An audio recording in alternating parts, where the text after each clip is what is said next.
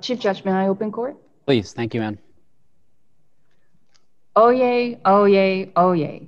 All persons having business before the Honorable, the United States Court of Appeals for the District of Columbia Circuit are admonished to draw near and give their attention, for the court is now sitting. God save the United States and this honorable court. Good morning, Counsel. Oh, sorry. Go ahead, Ann. Sorry. Case number 19-3045, United States of America versus Manuel D. Reynoso, Appellant. Mr. Mammon for the Appellant, Mr. Goodhand for the Appellant. Good morning, Counsel. Mr. Mammon, when you're ready, please proceed. Thank you, Your Honor. Good morning, Your Honors, and may it please the court. I am Nathan Mammon, appearing on behalf of Manuel Reynoso. While our briefs identify multiple errors that occurred in Mr. Reynoso's case, I'd like today to focus on two issues that we submit require a new trial. First, that the district court failed to instruct the jury that it must find Reynoso knew he had the status of having been convicted of a crime punishable by more than a year in prison. And second, that the district court erred by allowing a key defense witness, Val Rodriguez, to refuse to provide testimony for Reynoso in violation of Mr. Reynoso's Sixth Amendment right. First, the jury was not instructed to increase the volume a little bit for Mr. Mammon. Sorry. Thank you. The jury was not instructed that it must find Reynoso knew he could not possess a firearm, as the Supreme Court held was required in Rehoff versus United States in 2019. Now, Rehoff was decided after Mr. Reynoso's trial, and plain error review applies here. The government does not dispute that the first three prongs of plain error review are met. The only question before the court is whether the court should recognize and grant relief for the error that it affects the fairness of the proceeding. And we submit it does. This case is different in one key respect from nearly all the cases that the government cites where the courts concluded the Rehoff error did not affect the fairness of the trial. Before you get to the difference, all the cases the government cites, other circuits have decided there did have to be a showing of prejudice, essentially, didn't they? Or an effect. Other circuits have held in the published decisions. There's actually, rather than come the reply brief, a Second Circuit unpublished decision that found that there was, similar to these facts, that there was not prejudice, or there was no showing that the defendant would have known. But the other cases that are cited in the briefs, the courts of appeals have said that there must be some showing or needs to be some evidence that the defendant, we'll look at the record and see if the defendant should have known that he had been serving or had been convicted of a crime carrying more than a year in prison. Yeah. But in those cases, I think the key fact from those cases is that in all those cases, except one that I'm aware of, the defendant actually had served multiple years in prison. Well, here the defendant had been sentenced to 2 5-year terms, had he not? 2 essentially 5-year terms. He had been sentenced. One was suspended entirely. One was suspended to be less than a year. So he served some months in prison. But he was sentenced. He was in court and sentenced to more than a year. It was suspended, but he was in fact sentenced to more than a year, right? He did receive a sentence, suspended sentence, but a sentence to more than a year. But we don't have in this case, which also happens in other cases, that where there's evidence of what was said at the plea colloquy, what was required before the state courts could accept the guilty plea. But we know that a judgment was entered of more than a year sentence, right? We do know that a judgment was entered of more than a year, but again, part of the sentence or the majority of the sentence was suspended. Thank you. But we don't know, what was told to Mr. Reynoso, what he was instructed as far as accepting the guilty plea, that he understood the ramifications. Again, facts that if the court looks at the other courts of appeals, those are facts that the other courts of appeals found significant in not recognizing the plain error of Rehoff. And so we submit on this record where we don't know, we know that he didn't serve more than a year in prison. We don't have any evidence from any plea colloquies, any other statements on the record to indicate that Mr. Reynoso knew he had been convicted of a crime that carried a sentence more than a year. when he practically had not spent a year in jail, that this record does not conclusively show that he knew his status was such that he could not possess the firearm. So can I ask you a question about this? I know you have your other issue you want to talk about too, but on this one, you framed it in part as a plain error question along the lines of what you just articulated. And then you also have a sufficiency claim that's Correct. associated with this. And on the sufficiency claim, it just seems a little bit odd to be talking about sufficiency when we're talking about an element that wasn't instructed to begin with, because nobody even knew that it was an element at the time. At least nobody involved in this case knew it was an element at the time. And so the Ninth Circuit has a decision that indicates that we don't think of that issue as a sufficiency issue because we base sufficiency analysis on the elements that were in fact given to the jury, and we ask whether the jury had sufficient evidence from which to find that the element was met. Here, you just can't even do that because nobody understood that Rahafe was going to come down and require a finding by the jury of knowledge of felon status. You know, I understand, I agree, and I think the sufficiency point ties in with the Rahafe error point of that there was no evidence. If you look at the jury, if the court is constrained by what was the jury record, the trial record. So I know courts of appeals have, for the most part, concluded you could look beyond the record before the jury. But if you're constrained by what's the record before the jury in determining whether you could conclude that he would have known of his status, that record, it's part of the plain error analysis as well, that there's insufficient evidence to conclude on that record that he would have known. Right. So I think, I take your point that, you would have a stronger argument if you're bound by the record that was submitted as opposed to whether you could look beyond the record. And let's just suppose, I know you disagree with this, but let's suppose for plain error purposes, we think you can look beyond the record and you can look to what the facts are in the world.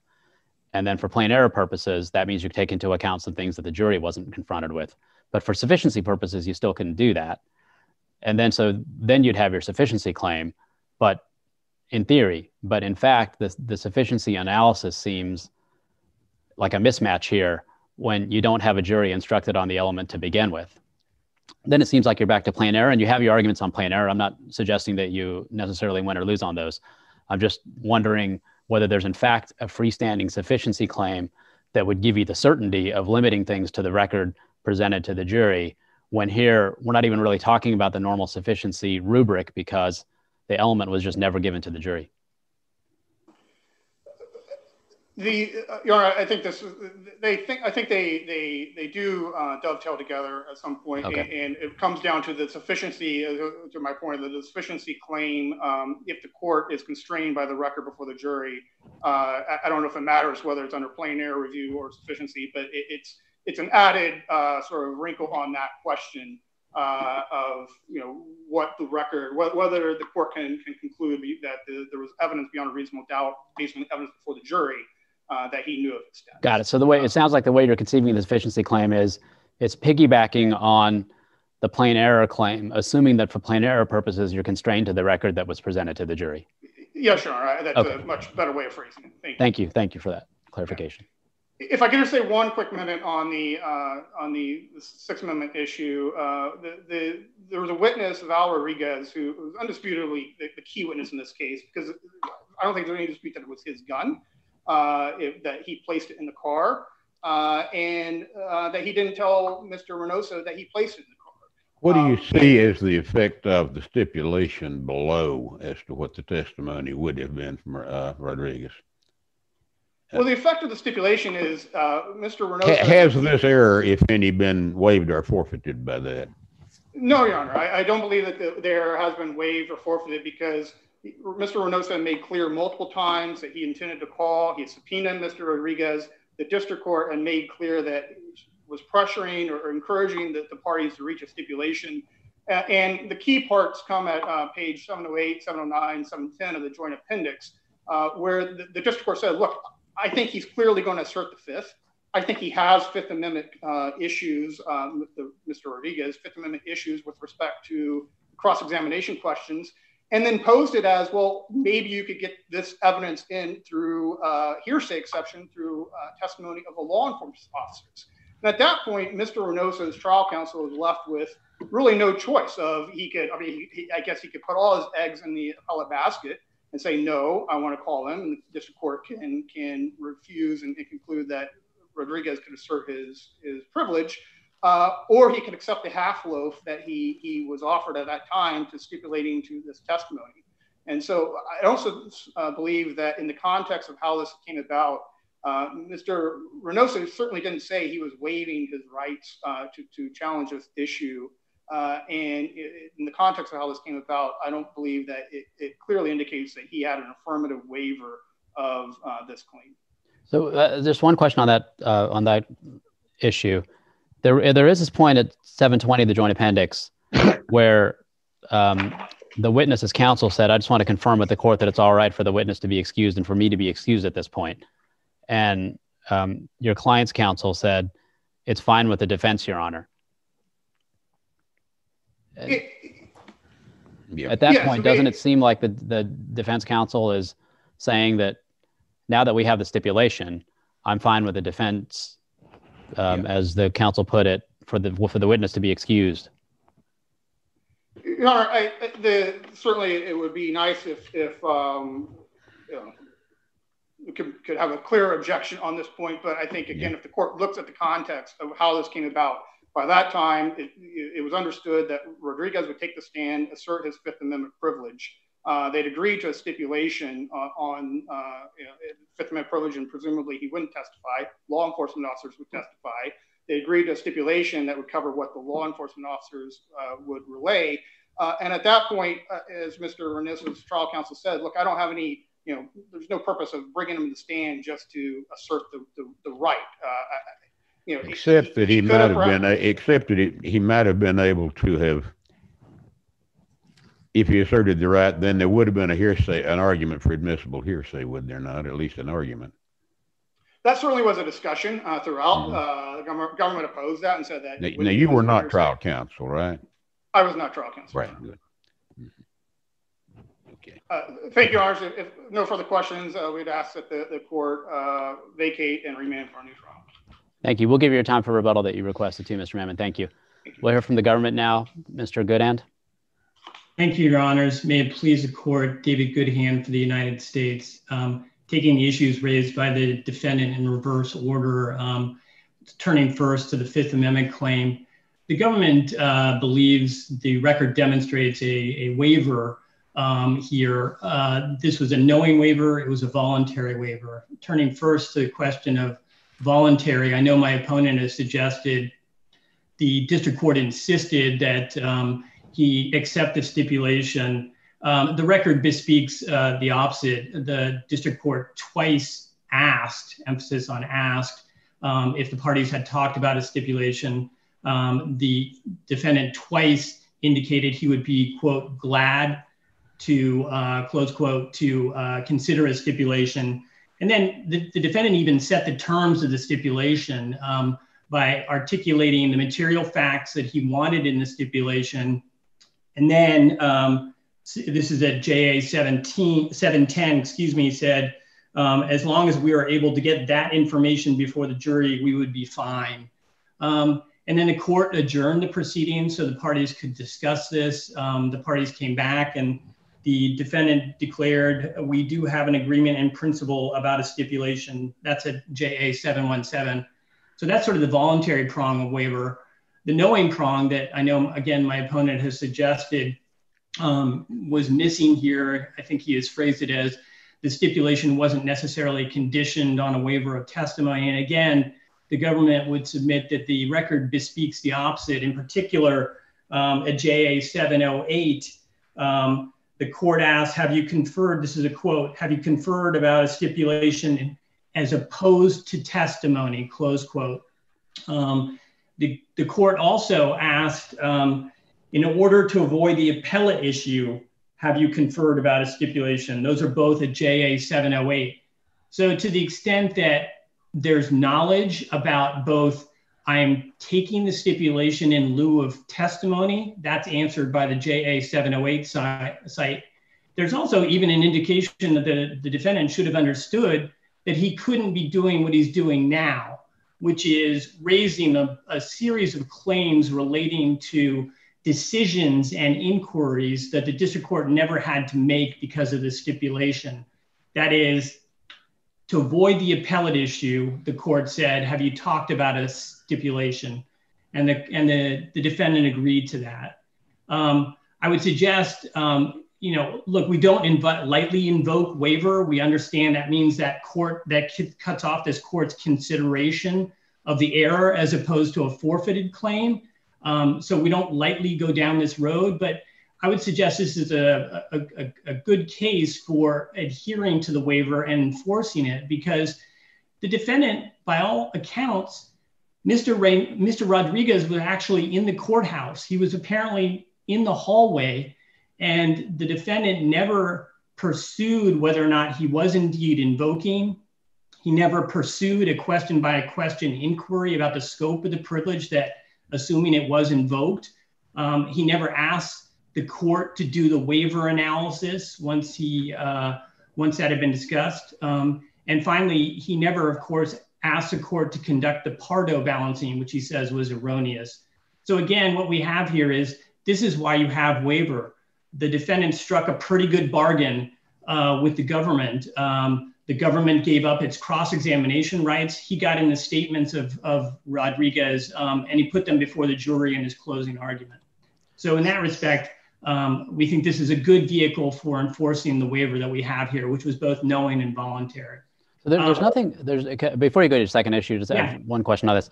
There's nothing conceptually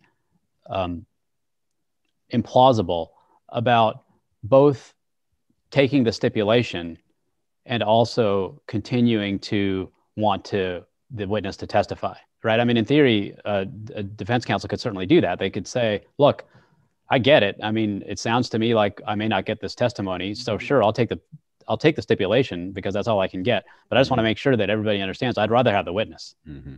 Right? I think I don't disagree with that for one moment. But what we have here is not that caveat. What we have here is the district court saying we could resolve this with a stipulation as opposed to testimony, and the defendant agreeing to that. And as at the site that was raised when my opponent was at the podium, the defendant actually agreed to release the witness. So I don't disagree with the notion there's not an internal conflict there, but on this record, what we have is a fairly significant, robust waiver. Okay.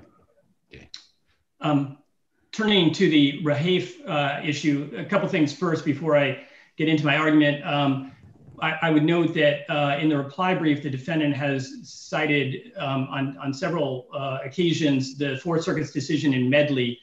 I just wanted to make sure that the court understood that on November 12th, the Fourth Circuit vacated that decision, and they are now granted en banc review of the Medley decision. So a lot of the arguments relating to Rahafe in the context of, what kind of error was this? What prong of Olano do you access? The only authority that he has for a lot of these arguments is now rests on a vacated Fourth Circuit opinion. Number one. Number two, as to the instructional error, certainly it's the defendant's burden to demonstrate that this, by not recognizing the error, this would undermine the integrity and the public reputation of the judicial proceedings. As numerous courts have indicated, quite the opposite would be true if you were to recognize the error in a case like this. Old Chief constrains the government before Rahafe. That is, the government could not put in evidence relating to the depth and the details and the nature of a prior conviction. So the government, of course, held its hand in this case before Rahafe based on Old Chief. Now to come back around and suggest, well, the government didn't put into the record the requisite information, well, that would undermine, the government submits, the public reputation of proceedings. And of course, this is easily resolved by just simply looking at the PSR here, where the defendant, 3 months before he was stopped on 17th Street, pled guilty to being a felon in possession in Maryland State Court. So the suggestion that there's somehow a miscarriage of justice because he didn't understand his status, I would suggest, is belied by both the prior plea to being a felon in possession, coupled with, of course, in 2011, he pled guilty. He was sentenced to 2 5-year terms. I don't have any further. I have a question for you on this, Sure. which is related to the question I asked Mr. Mammon. So the opening brief frames a kind of a related sufficiency challenge on this score. And the government didn't respond by saying that there's no such thing as a sufficiency challenge in this context. And first, I'm wondering why, because it's not clear to me that a sufficiency challenge makes sense where you have a jury that was never instructed on an element. And second, if you think that there is the possibility of a sufficiency challenge, I'm not sure I understand how the evidence could be deemed sufficient here, because there was just no evidence introduced at trial about his knowledge. Turning to Your Honor's second point first, several courts have been comfortable with the notion that the stipulation alone, if you're in the context of sufficiency, the only question is whether any reasonable juror could conclude that he had knowledge of his status. And at least a couple courts have concluded that the stipulation itself would permit a reasonable juror to conclude that he had knowledge of his status. That is, he stipulated to the fact that he was indeed someone who had been convicted of a crime and been imprisoned by more than 1 year. I get that, but that would just mean that then Rahafe means nothing, because the whole point of Rahafe, at least in the felon context, I understand that case came up with one of the other disabling statuses, but there's a difference between being a felon and knowing you're a felon. That's the premise of the entire decision. Sure. So what the stipulation tells you is that you were a felon. It doesn't tell you that the person knew that they were a felon. Now, I take the point that most people, when they have a felony conviction, we can reliably assume that they know that they have a felony conviction. I understand that. But usually that's proved somehow. There's evidence submitted that at least somebody testifies, or there's something that comes up that says, look, and people know they have a felony conviction, right? Yes. But there's got to be some evidence that goes to that point, as opposed to the mere fact of having been a felon. Otherwise, that element, the whole point of Rahafe in the felon context, just goes away. I actually disagree with the court's suggestion, to the extent that, again, we're in the sufficiency context. Yeah. That's the template. Then the question becomes, is this a reasonable inference, or is it based purely on speculation? And the question is, and the courts have said this, I'm sorry, I see my time's up. That's all right, you can go. The courts have said it is a reasonable inference from the admission that you are indeed a person who has been convicted of a crime that is a felony. It's a reasonable inference for a jury to conclude from that alone that you would be a person who would know about that. It's an earth-shattering notion that you would be a person who had been convicted of a felony and not know it. So if do you think that it's a separate element to show that the defendant knew that he was a felon than that he in fact was a felon? Yes. Then in this case, for example, when the stipulation's made about felon status, the jury's given the instruction that the evidence is relevant only to proving that the defendant was unlawfully in possession of a firearm as a person previously convicted of a crime punishable by imprisonment for a term exceeding 1 year. So the jury specifically told, you can only take this stipulation for purposes of felon status. It's not given the option of taking that into account for purposes of the mens rea. Now, at the time, nobody knew that you even cared about that. I understand that, but that seems to go back to the question of whether there's such a thing as a sufficiency challenge in this context. But when the jury specifically told you can't take it into account for any other purpose, I don't know how we can say that it goes to sufficiency. Well, I understand. And of course, it is difficult to analyze this on the back end when Rahafe comes down in the interim. And of course, that instruction, I would note this, however, we also pointed to the evasive conduct that the defendant signaled on the scene. And again, right. I understand that. I mean, and there's other evidence that you could in theory point to. I mean, it's not the strongest evidence of knowledge of felon status. There's much more that directly could have been done. But everybody, I take the point that everybody's operating on a false premise here because nobody knew that you needed evidence. It's not as if the government couldn't come up with something that would have been completely satisfying had they known. It's just that we're operating in this strange world in which nobody even knew that this mattered.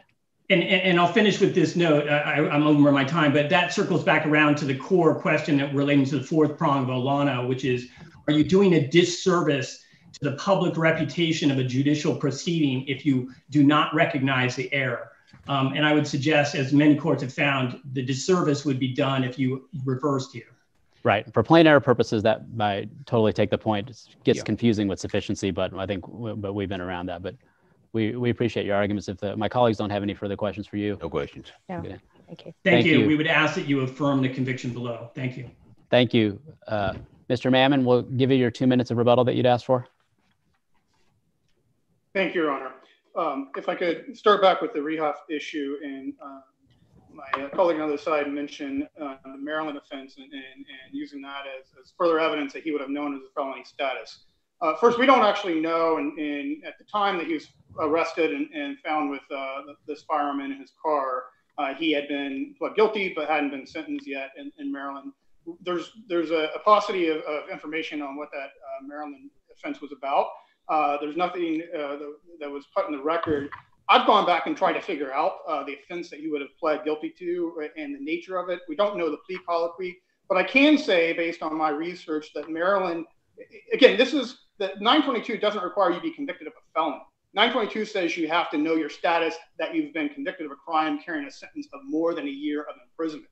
Yeah. The Maryland offense that I think applies here is one that requires a felony conviction that could be under a state law felony, which can be, include drug crimes, the breadth of it, I guess, is unknown, that it's not coextensive of knowledge and pleading guilty to knowledge that you've been convicted of a felony, which he had in the Virginia State Court, transfers over to, well, you also knew that you'd been convicted of a crime that carried more than a year in prison when he never served more than a year in prison. So I think the Maryland plea was never relied on below, but it also, doesn't get us there as far as proof that Mr. Reynoso knew of his status. Regarding the Medley, my colleague points out, yes, the Fourth Circuit is hearing Medley and Bank, I believe in January. But even on Medley's facts, this case is much, much different. Medley spent 16 years in prison. And so, there's that fact that aligns with all the other circuits which have looked at the length of time that a person actually spends in prison and saying, well, surely they know they were convicted of an offense, carried more than a year of prison when they served that. Thank you, Your Honor, for your time. If you have any other questions, I'm happy to answer them, but I see my time has expired. Thank you, counsel. Thank you to both counsel. And Mr. Mammon, you were appointed by the court to assist us in this matter, and the court appreciates your able assistance. Thank you, Your Honor.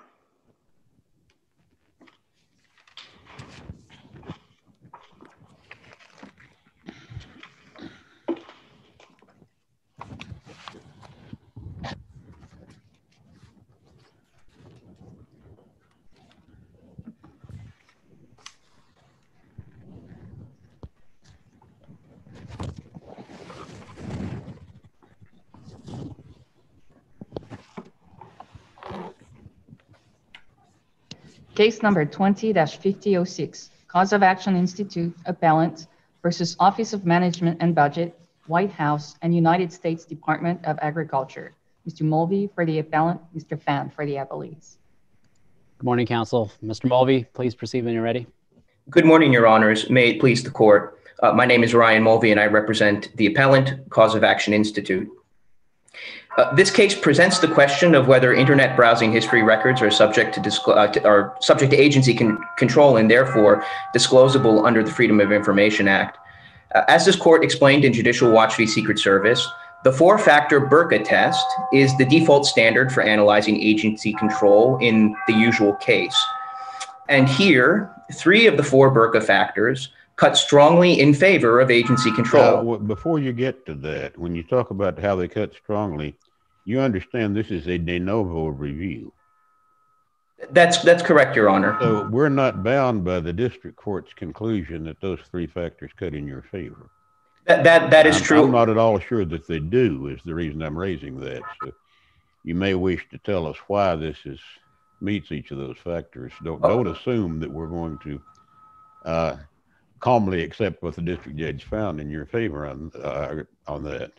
I accept that, Your Honor, and recognize it. I think that the record supports the district court's conclusion as to three of the four factors, and I do intend to address those. So at least with respect to the first factor, the intent to retain or relinquish control, the record is clear that the appellee agencies set retention setting for browsing histories. Well, the record, the JA at least ambiguously contains language that persons using certain devices at least, and I think it probably extended to everybody, could delete these sooner than the time set by the agency. The time set by the agency, there was an automatic deletion, but some of them that didn't work on, and they did delete them manually. And as far as the record shows, anybody could delete them sooner than that time. That time was a drop dead time, so that the agency wasn't retaining control if the individual had the ability and the authority, apparently, to delete the browsing history sooner. So you're right, Your Honor, that there is some ambiguity as to the browsers on cell phone devices, on mobile devices. Mm-hmm. I think it is clear, though, with respect to desktop computers, that the browsing settings were controlled by the agency, and individual employees. As far as I can tell from the record, and maybe I'm missing something, that was the time at which there was going to be an automatic deletion. It did not specify that the individual user could not manually delete prior to the expiration of the automatic deletions. Does it? No, there is some ambiguity there, but I think it's right to assume that within the retention period, an individual employee could have the authority to manually delete a record. But I'm not sure that that's dispositive to intent to retain or relinquish control. It would certainly seem to weaken the force of your statement that clearly the agency had retained control, wouldn't it? Well, I think an important consideration there with respect to the retention settings is that an individual employee would not have authority to expand retention of the records. No. That seems to be the record. But as far as we can tell from the record, he had the authority to delete. So doesn't that fly in the face of a conclusion that the agency retained all control over that disposition? Not when you're talking about a record, I think, Your Honor, that isn't going to be subject to something like the Federal Records Act. So this circuit has made clear in both Bureau of National Affairs and Consumer Federation of America that records management rules, including the disposition of a record, are not going to be dispositive to the control question whether a particular record is subject to the FOIA. FOIA's definition of an agency record and what would be subject to disclosure is broader than the definition of a federal record. In that respect, so long as the record exists at the time a request is filed, then it could be subject to disclosure. And again, it's true that the agency has given individual employees within the retention period, it seems, the authority to delete individual browsing history entries. But that's within the agency's authority to grant that discretion. And I'm not sure that destroys the overall intent.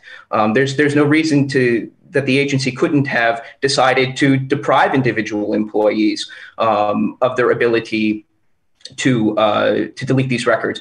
And furthermore, there's nothing in the record regarding whether or not the particular internet browsing history records at issue and the officials identified in Cause of Action Institute's requests have, in fact, attempted to delete these files. Neither of the agencies make clear that they applied the control test to internet browsing history records that they actually reviewed. That's probably.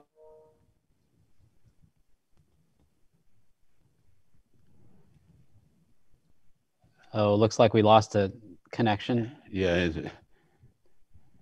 I had been hearing noises in the background. Had you all been hearing a ringing sound before he went? I only heard the chimes at 10 o'clock. I think there was. Oh, is that what that was? I believe so. And do we have a way to bring back Mr. Mulvey? Chief Judge, I am going to have him call him so he can participate by phone. Okay. Thank you.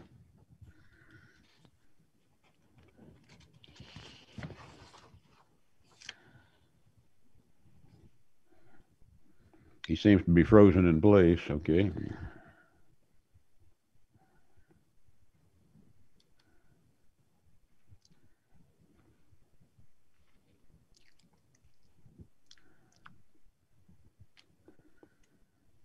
And Ann, we can stop the timer running if you have the ability to do that.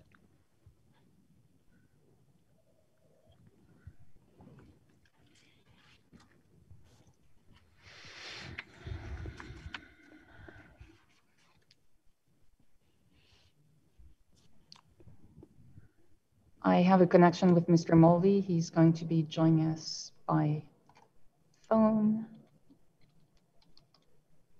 I restarted my Zoom. I apologize for that. Okay. I'm not quite sure what happened. What happened there?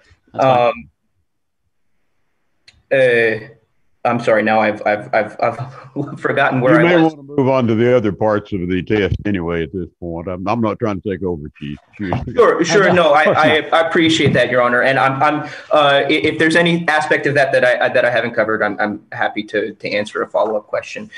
Turning to the second Burka factor. The same agencies, OMB and USDA, did concede that they have the ability to use internet browsing histories. And I question whether they use it within the terms of the Act. The use they referred to making of it would be in the case of a disciplinary investigation or something, wasn't it, rather than in the normal business of the agency, right? Well, Your Honor.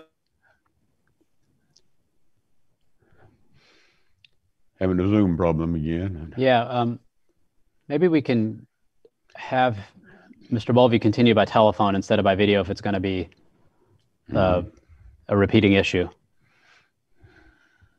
Chief Judge, I am calling Mr. Mulvey again. Thank you.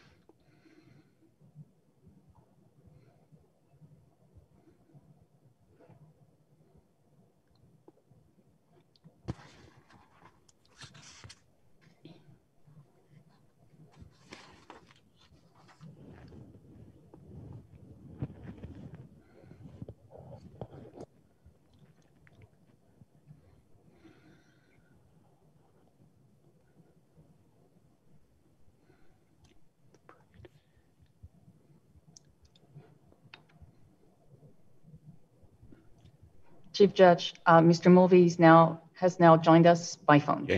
Okay. Please, Mr. Mulvey, if you're on, proceed with your response to Judge Sentelle on the use question. Let me go just a little farther with what I was going to say about use. In terms of the use in the Burka analysis, by way of analogy, if somebody brought in the physical world as opposed to the cyber world, some contraband, pornography or something evidencing espionage, and the agency could certainly make use of that in a disciplinary or even criminal investigation, but that would not be used within the terms of the Burka analysis, would it? Am I unmuted? Can you hear me, Your Honor? Yes. Yes. Well, I think it would, Your Honor. You do think it would? Okay. It would be a separate question whether or not a record that's used in that way would then become exempt. But whether or not a statutory exemption would apply, I think it is a secondary question. The foundational question. No, even just for the Burka analysis, is that a use in the terms of what the court meant in the Burka analysis? I think so. It is okay. Not a disciplinary investigation would be an operation of the agency. But would it be such as would make this a record of the agency? That's the question here. Is we're trying to determine whether this is a record of the agency, and if the only use the record's going to make, the agency could ever make of it would be evidentiary use in a proceeding outside the agency's normal business. Is that what the Burka test was designed to ask as far as making this a record? Should that make it a record? Would that make a porn book that the employee brought in part of a record of the agency because they could use it against him in a disciplinary?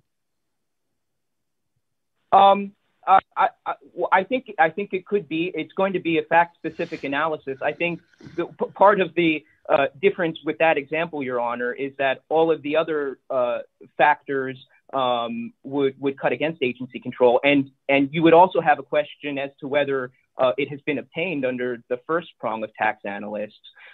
Here, I mean, the government didn't really raise any dispute as to whether the first prong of tax analysts had been satisfied.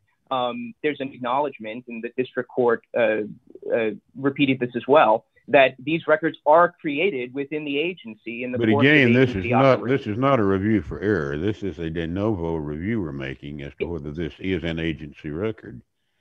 Right, and I understand that. Mm-hmm.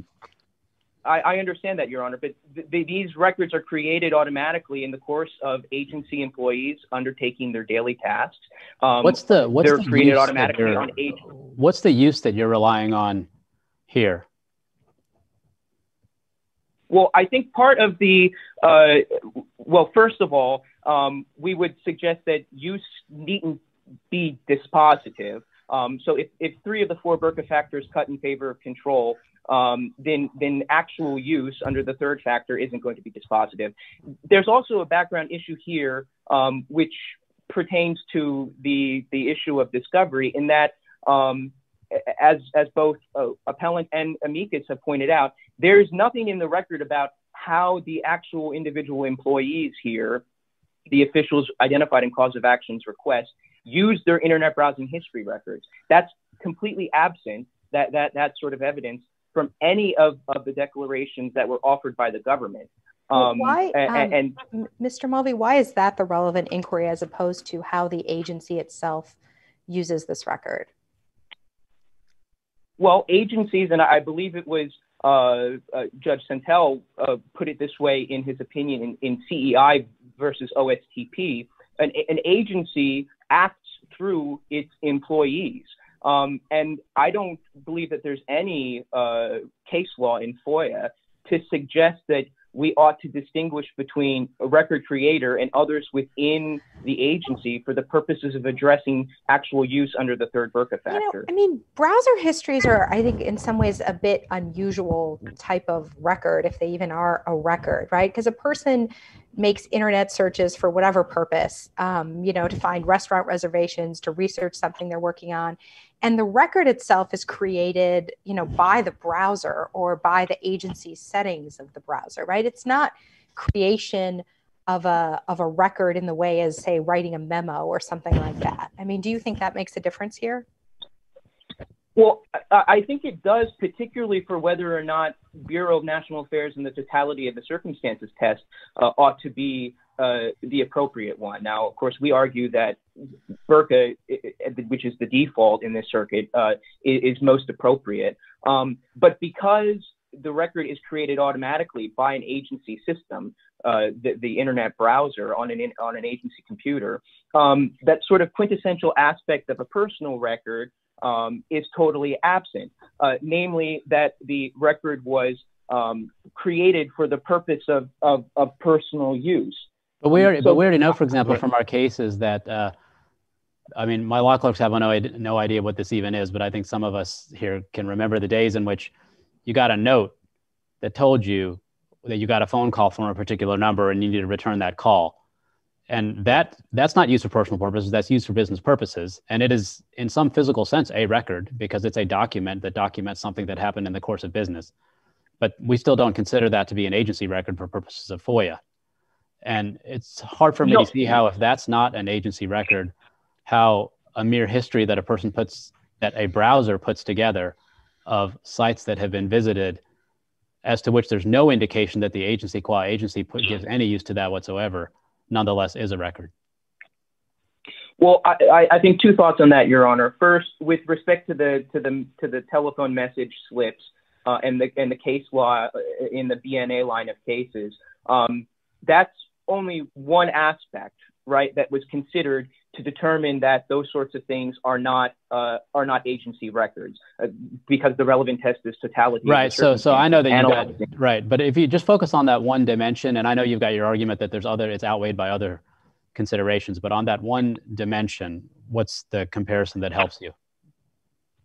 Well, I mean, I think, again, you just have to look, and we addressed this in our brief, at the substance of what the telephone slip would be conveying as compared to what an internet browsing history record would convey. It's not merely a URL. I mean, the fact that the URL is something that you can then access yourself, a requester who comes who gets a copy of the browsing history record, they're able to actually view the substance of the content that an individual agency employee was viewing, presumably for work-related purposes. And that's very different than just a telephone number. Of course, you could try to call a telephone number, but you may not be assured a cooperation from the person who picks up the phone to tell you what. Right, but don't you know the slip tells you who called, right? Usually, yeah. It may just tell you the phone number. It depends on that's going to be fact specific. It's going to depend on what the secretary or personal assistant was recording on the message slip. You probably don't ever remember getting those slips, but some of us do. And they said, John Smith called you from such and such a number. Please return his call. I never saw one that didn't have similar information on it. And that's the way things used to be before there was such a thing as email and texting and computers, and back in the last millennium. Sure. Could I ask you about the fourth element? Could I ask you about the fourth element? In what way is this integrated into the record system or files of and that or of apparently is something you considered a misstatement. I've forgotten which is correct, but anyhow, in what way is it integrated in the fourth factor analysis? I think, Your Honor, in the same way that something like an email record would be incorporated into agency Well, is this in files. The same database with anything else in the agency system of files or files? Is it in the same database? Well, I want to just preface. Doesn't the word integrated mean something more than just being located in the same office? That fourth factor doesn't mean anything if we take your position that just being there is enough, is it? Well, it's being merely present in the physical space of the office is not going to be enough. But I think to use. Well, what is it here that you have? Whoa! What is it here that you have beyond that on the question of integration? Well, you have it on an agency computer. That's the same thing as being in the same office, isn't it? Well, no, I mean, I think we can draw a comparison to Gallant v. NLRB, which Judge Sentelle, I think you wrote that opinion. There, what ended up being a personal record, the correspondence, the correspondence at issue, which ended up being determined a personal record, was a physical letter that was stored in a cubbyhole in a credenza in the office, and I think that's entirely disanalogous to records that are saved on agency software on an agency computer and are accessible by other agency staff. The accessibility from other staff is very limited according to the JA, the record here. You had to be either sitting at the computer or at least be signing on as the creator before you could have access, didn't you? You couldn't just go anywhere in the office and hit a database and get the integrated information. You had to go. So that's what the government has argued, and that it's.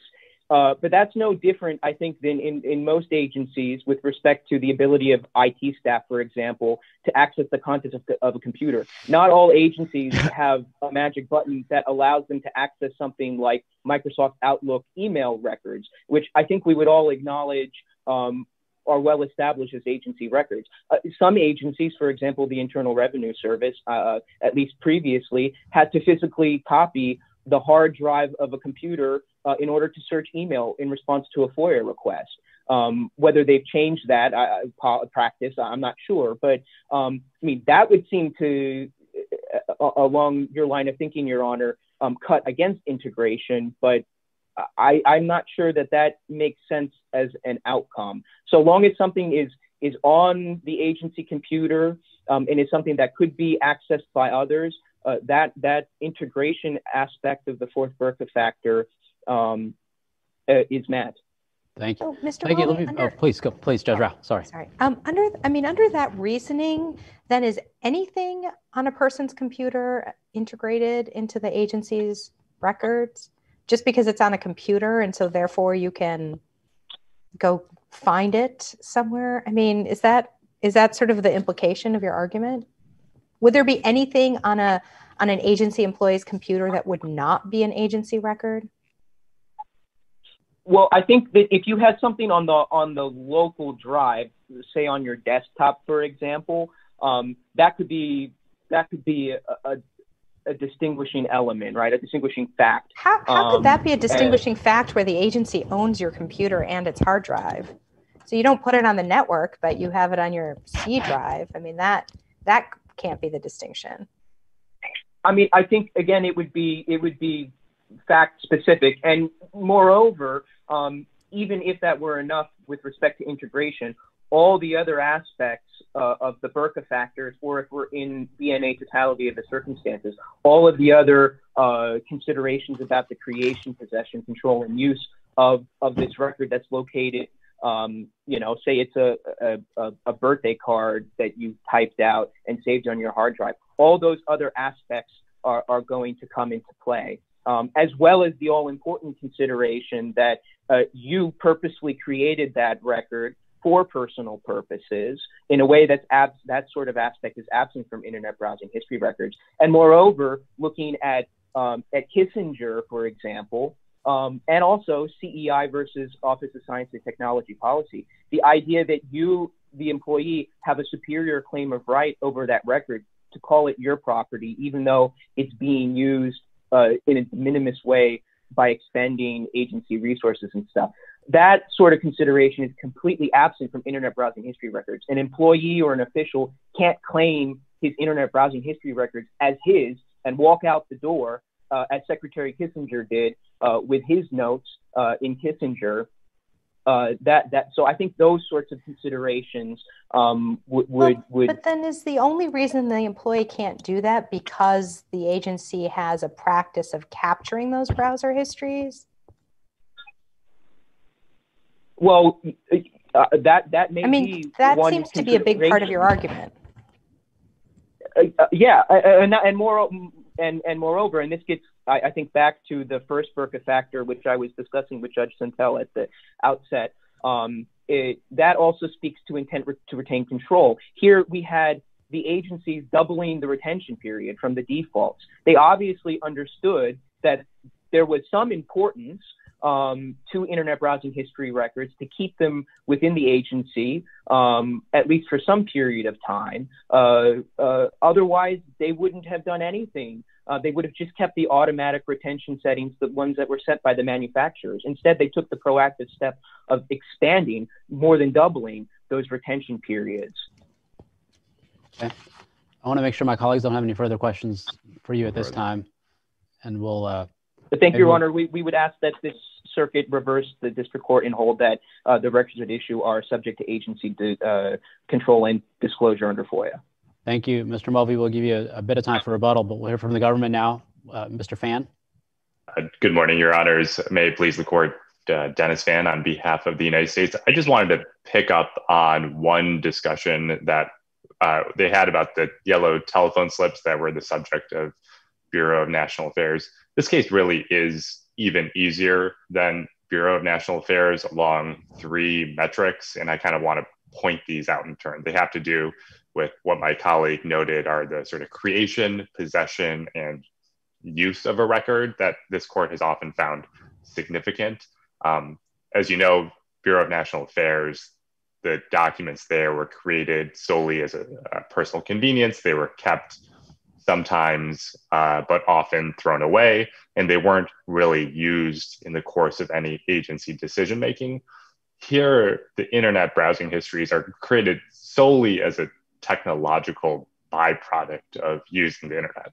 If you're using the internet at home on your web browser, you're going to create a web browsing history. If you use it at work, you create a web browsing history. In the same way, they're routinely deleted. And in fact, there are deletion periods in which they have to be deleted after a certain amount of time with respect to browsing histories. And finally, in terms of use, browsing histories are far less useful than the telephone slips were. I mean, if you could go your entire career within a government agency without opening up your browsing history. Back in the day, if you didn't have telephone slips, I mean, you couldn't really run an agency without them because you wouldn't know who called, when they had called, how to get them, call back. And you would be sitting at your phone all day, essentially waiting for the next call to come in. So along each of those metrics, this case really is easier. Creation, retention, and use. This case is far easier than Bureau of National Affairs. And I think that case and that binding circuit precedent easily covers the situation that we have here. So I have a question. You start out your brief by saying because officials in a technical sense caused the creation of browsing histories simply by using their browsers, and then go on to the second aspect of the tax analyst's framework. And I'm just wondering why it's self-evident under the first prong of the tax analyst's framework for a couple of reasons. I mean, you might well say, look, we had an easier argument under the second prong, and that's why we focus on that. I understand that as a matter of argumentation, but in terms of what the conceptual reality of what we're dealing with for purposes of our analysis, is it right that a browsing history, a couple of questions. First, is a browsing history a record that always exists as opposed to one that's created upon request? In which event that's the creation of a record rather than the existence of a record. And FOIA doesn't cover creation of new records, it covers existence of pre-existing records. And the second somewhat related question is the browsing history something that exists? I know you can find it on a computer, on a government computer, but does the browsing history exist in the government, or is it something that the browser company has and then the particular user can then just commission when they want to? So it's like an off-site, something that's kept somewhere else, but can be brought into the government's purview upon request.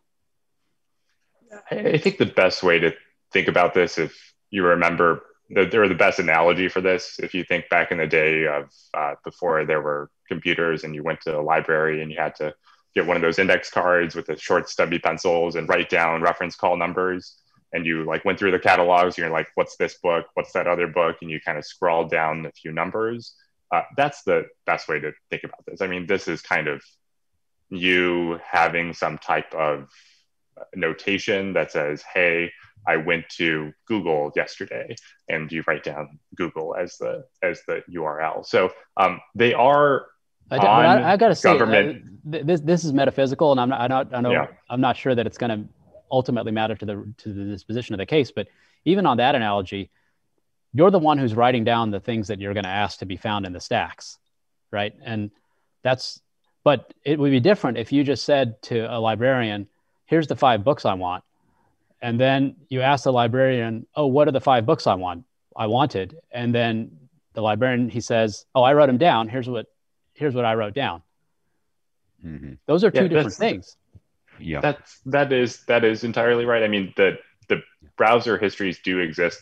I guess maybe taking your questions more directly, the browser histories do exist on government devices and on government computers. That's sort of the way they function. They don't exist offsite in some ether in the cloud. They're not on the cloud somewhere.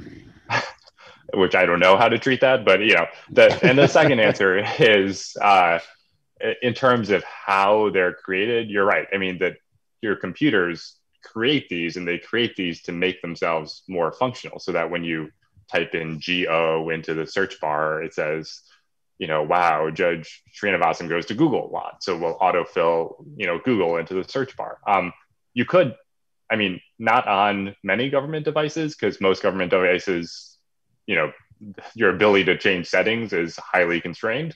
But on a lot of devices, you could turn off your browsing history. You could have no browsing history. You could, function perfectly well even without one. So in that sense, there's some very small element of choice, and we didn't argue below that these weren't created or obtained in a technical sense, and we didn't press that argument, which is why we haven't done so here. But I certainly understand the distinction where you have documents that somehow sort of just, as you might think of them, appear onto your computer. I mean, computers kind of run all sorts of things on the background that might create files or create different versions of things that you don't even know about and you have no choice about. But I think that only underscores why the agencies aren't really exercising any degree of control here in the relevant sense. Mr. Fan, I was interested in this argument about whether the district court should have dismissed for lack of subject matter jurisdiction here. And in going through the cases, I mean, there seems to be some tension in how we talk about this, establishing that these are agency records as part of the jurisdictional inquiry or not. Because there are cases that suggest it goes to jurisdiction, but then of course we have that footnote in tax analysts which say, well, the government has the burden of showing that it is not an agency record. So I'm wondering, how should we think about that issue? How should we reconcile those tensions? Yeah, I'm not sure when exactly this sort of becomes jurisdictional or not. I mean, if you asked an agency for all the documents in the possession of some private company, I mean, I'm sure we would say, like, that's not a FOIA request at all. Like, what you've provided doesn't sound like a FOIA request. That sounds like you want the agency to go subpoena some private company. But I don't think it matters here, and I don't think the court needs to decide, because ultimately, if it's not an agency record, there's both no cause of action or claim under FOIA, and there's no jurisdiction. So I think those issues sort of collapse, because FOIA at least only provides jurisdiction. Maybe it collapses in this case, but conceptually, it could certainly make a difference over the run of cases. And if it is a jurisdictional inquiry, then it would be the case that the plaintiff has to demonstrate that it's an agency record, right? Because the plaintiff has the obligation of demonstrating jurisdiction. Yeah, generally, I think that's right. And again, I think the only cases it does matter are the sort of, the cases that I can think of as are absurd cases, right? Where you say, like, I want the documents of the State Department of Education, and you file a FOIA request with the US Department of Education. We might say that, well, that's not a FOIA request at all, because you haven't even asked an agency for something that would be an agency record. And if they attempted to sue on the basis of that, we might say, well, there's no FOIA request that could be the basis of jurisdiction. And in any event, like I said, I think this case at least is fact specific enough where it needs to be resolved as a factual matter on declarations, and that's what the district court did. So I think at least in this case, as Your Honor mentioned, doesn't the difference between whether it's I'm sorry, Judge Rao. Go ahead. Cut you. I'm on the same wavelength. Whether it's jurisdictional or not would go to whether we have to notice it on our own, wouldn't it? So, for example, if you had a case in which the government, for whatever reason, didn't make an argument that the requested matter didn't qualify as an agency record, but then just went straight to the exemptions and said, don't worry about it because it fits squarely within an exemption, then if it goes to jurisdiction, then we on appeal would have to actually address whether it's an agency record or not. We couldn't just go to the exemption question. Right, that is entirely correct. You wouldn't be able to go directly to the exemption question, though presumably you could also say that there's no cause of action for something that but the existence or non-existence of a cause of action is usually a merits question, not a jurisdictional question, isn't it? No, that's entirely right. And I guess I'm just assuming that the government in most of those cases would make some type of argument there that there is no cause of action, and thus that totally collapses with whatever jurisdictional inquiry that might arise in these circumstances. And like I said, I don't think that this case is the one to resolve that sort of question. I don't think there's really many cases that question would have any significance. I guess I think I disagree that whether it is a jurisdictional inquiry is only important in the outlandish cases. Because if something is jurisdictional, it's important in every case, right? So this argument that you're making that, well, of course, it would only matter in the outlandish case. I guess I don't understand that argument. I understand you may not want us to reach that question in this case, but I guess I don't understand like the government's position to say, jurisdiction only matters in outlandish cases. Yeah, and I think some of this has to do with functionally how a FOIA request is processed. I mean, you're going to look at the sort of face of a FOIA request, and if it doesn't even sound like it's a real FOIA request for some real things that are agency records, then the agency is well within its rights to say, look, this isn't anything we can do anything about. This isn't a request that we can provide records or even do a search on. And if they sue, then we would we would then say perhaps that there's no jurisdiction over that suit because there's no FOIA request for something that on its face looks like an agency record. But in this case, I think, understanding what the browsing histories are depends necessarily on these sort of declarations about what the browsers do and how they function. And in that sense, it collapses in cases like these, where there's no cause of action because there's no agency record for sure. Are there cases in which the proper disposition is 12b1 rather than 12b6? Yeah, there's been suggestions that, for there to be jurisdiction, it needs to be a record by the agency, in sort of that numerical sense. I'm not sure whether those cases really mean jurisdiction in the strict sense. There are cases where the question has arisen as to whether something is an agency or not. With reference to presidential offices, that things that are not agencies would not be within, that would be jurisdictional, would it not? That's absolutely right, Your Honor. If you, like I mentioned, if you, sent a FOIA request to a State Department of Education under the Federal Freedom of Information Act, and they said, well, we're not really an agency, that would certainly be jurisdictional. And that's what I mean when I say White House Counsel's office. White House Counsel's office. Presidential offices that are not agencies. So that would be jurisdictional. An attempt to get judicial or congressional records, likewise, were not agencies. So that would be jurisdictional, would it not?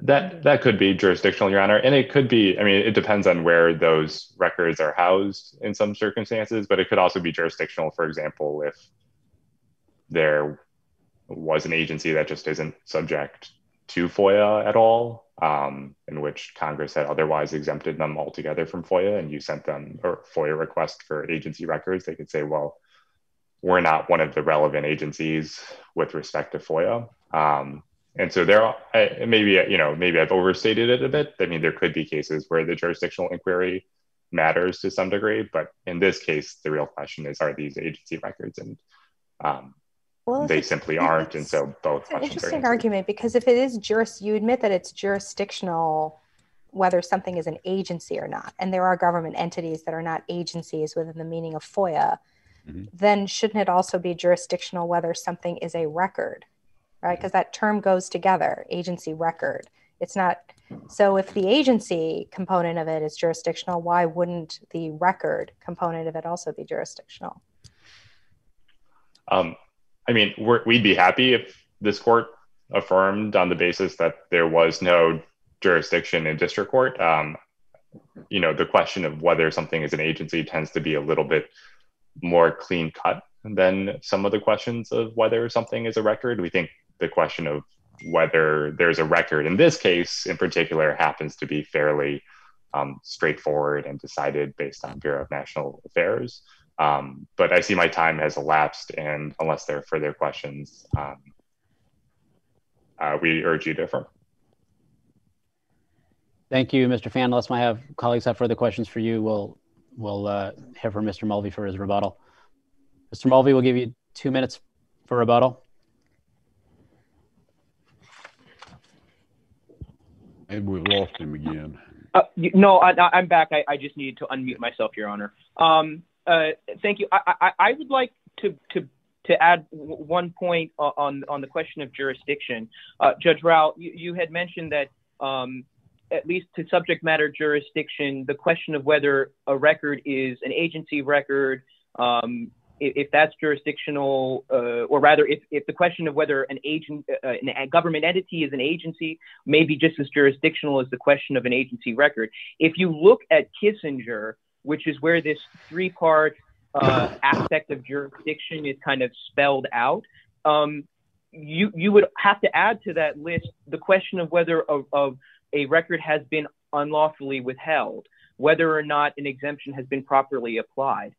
That would need to be jurisdictional as well. And if that were the case, it would throw all of FOIA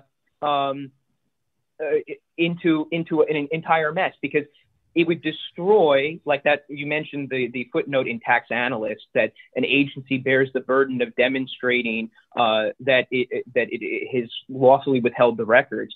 All of that would be thrown into disarray if we were dealing with 12b1, because the burden would be on a plaintiff requester to demonstrate at the outset that not only is the entity in receipt of a FOIA request an agency for purposes of FOIA, and that it has control over the records, but that a particular statutory exemption has or has not been properly applied. And I don't think that makes much sense. I think a lot of the confusion that has arisen, and I'm not quite sure why the government in this case decided to move to dismiss under 12b1, because there is not one single example in this circuit that I can think of a case dealing with the question of whether an entity is subject to the FOIA or whether records are agency records that's been decided in terms of subject matter jurisdiction. It's always a merits question. A lot of it stems from just ambiguity in the language of the FOIA itself. It uses the term jurisdiction, but as the district court here, and as the district court in Cause of Action versus Internal Revenue Service, which is an opinion I would recommend to the panel here to review for this question of jurisdiction, it's used ambiguously. And Appellant's position and the decision of the court below was that jurisdiction here really doesn't mean the power of the court to hear a well-pleaded FOIA claim, but rather jurisdiction here speaks to the limits of the court's remedial power to provide a certain type of relief. So if a record isn't an agency record, or if an entity isn't an agency, the court can't order disclosure of anything. Okay. Turning to Mr. Mulvey, thank you. Let me make sure my colleagues don't have further questions for you. I think we've gone quite far enough. Okay. Thank you, Mr. Mulvey. Thank you, Mr. Fan. We'll take this case under submission.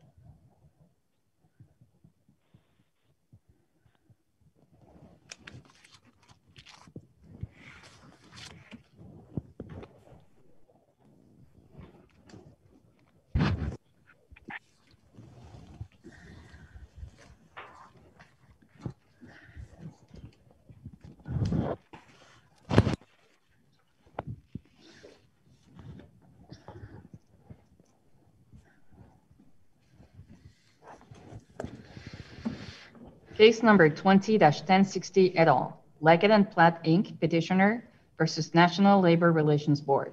Mr. Harper for Petitioner Leggett and Platt, Inc., Mr. Solem for Petitioner Keith Purvis, Ms. Sheehy for the respondents. Morning, counsel. Mr. Harper, please proceed when you're ready. Good morning, Your Honors, and may it please the court. My name is John Harper, and together with co-counsel Arthur Carter, we represent Petitioner Leggett and Platt in this matter. The National Labor Relations Board's critical error in this case is its insistence that the Levitt's last-in-time rule should apply, resulting in the imposition of a bargaining order, even though it held in Johnson Controls 368 NLRB number 20, that the last-in-time rule failed to satisfy the board's statutory goals of ensuring employee free choice and maintaining labor relations stability.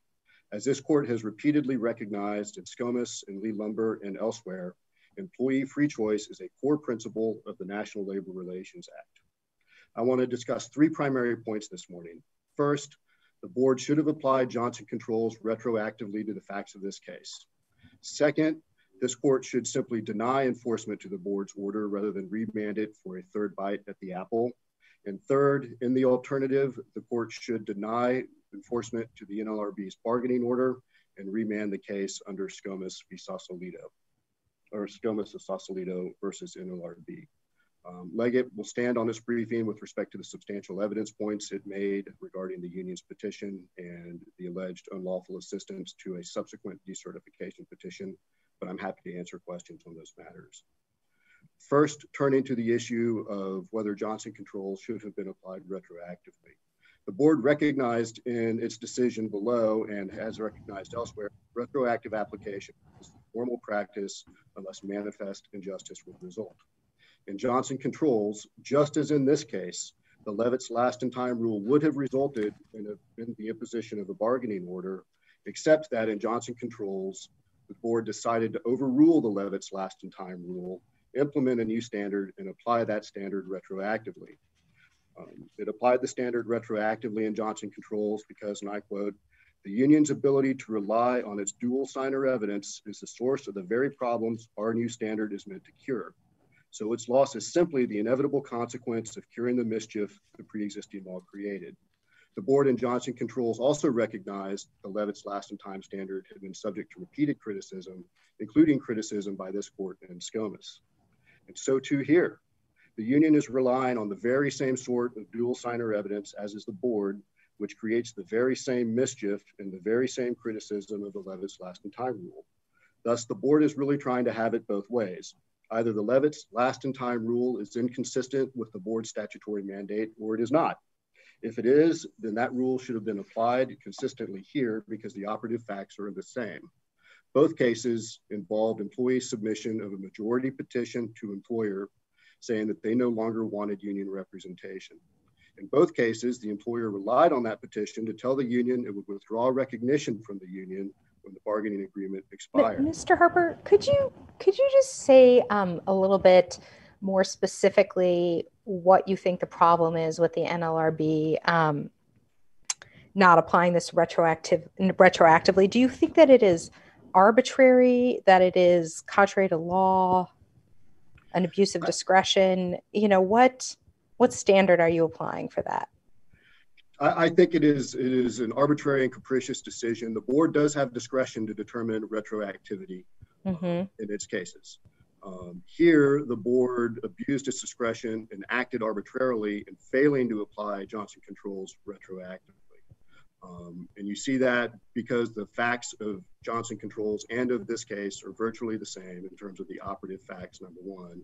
And number two, taking into account the board's explanation as to why it refused to apply Johnson Controls retroactively simply does not support the result. And for that, I mean, the board relied on two reasons why it was not going to apply Johnson Controls retroactively in this case. First, it said that it had... Could you speak up a little bit, Mr. Harper, possibly? Please. Thank you. Yes. Of course. Is that better? Yes. All right. And I would say let me back up. The board's discretion is not unlimited. It may not act in a way that is arbitrary, capricious, or otherwise not in accordance with law. And so we would say that the board's decision not to apply Johnson Controls retroactively is arbitrary, is capricious, and is contrary to the law that it set forth in Johnson Controls. And it gave two reasons why it did not believe Johnson Controls should apply retroactively in this case.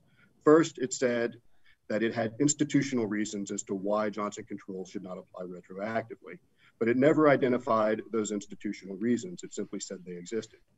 Second, it said that it expected prompt compliance with its bargaining orders, and that the parties should have been bargaining here rather than Leggett and Platt exercising its statutory right to appeal. This reason has several problems. First, it ignores that board orders are not self-enforcing. If the board wants to have an enforceable order, it needs to come to this court, and Leggett and Platt had a right to appeal under 10F, which Leggett exercised that right.